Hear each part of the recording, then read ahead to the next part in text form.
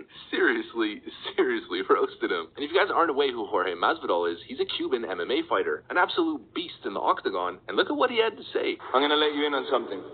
The Democrats just think that they're entitled to the Latino vote. They think that we just have to hand it over to them. That's right. We sure as hell don't. Así mismo. Así mismo.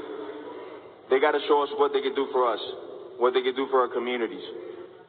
We're not gonna buy the same wolf tickets and false promises that destroyed great countries like Venezuela and Cuba.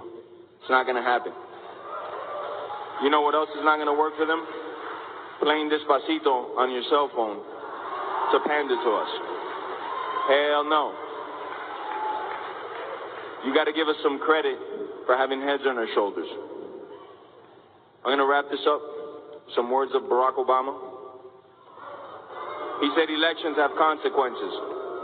That is true. And those words have never been more true than they are today. We either re-elect President Trump and keep America great. Amen. Or we let Joe Biden destroy the greatest country the world has ever seen. Now, I'm a professional athlete, and I've been one for most of my life, so I've always seen things through a sports lens. That makes Donald Trump our head coach. And before the global pandemic, we were winning Super Bowls. And when you're winning Super Bowls, you don't fire the coach. Absolutely incredible. Cuban Americans have had enough with the Democrat Party.